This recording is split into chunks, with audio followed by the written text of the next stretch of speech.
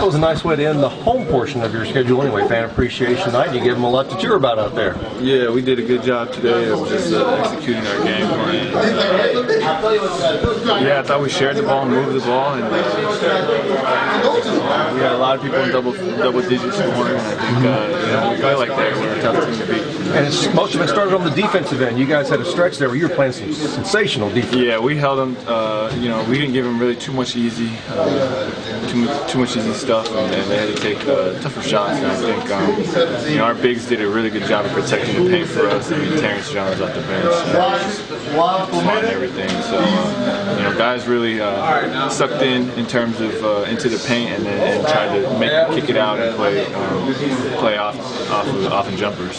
How about Terrence's emergence here at the end of the season? Gives you another weapon as you go into the playoffs with a shot blocker, a rebounder. Yeah, that was unexpected. That was really, really unexpected. But he's done a good job of staying focused. And, he went through a tough beginning of the season, and then now just out of nowhere he's playing out of his mind. So we're glad to have him. Definitely, he brings another weapon.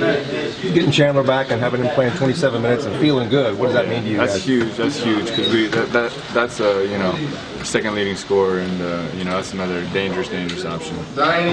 Jeremy, is there anybody that you prefer going into the playoffs at this point?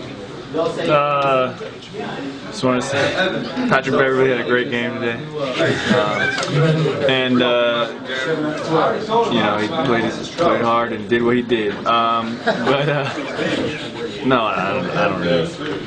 It's not really. There's no point in thinking about it right now. I'm just gonna wait till we find out who we have and where we're going. These last two games, just about continuing to work on doing what you guys do and playing the way you need to play?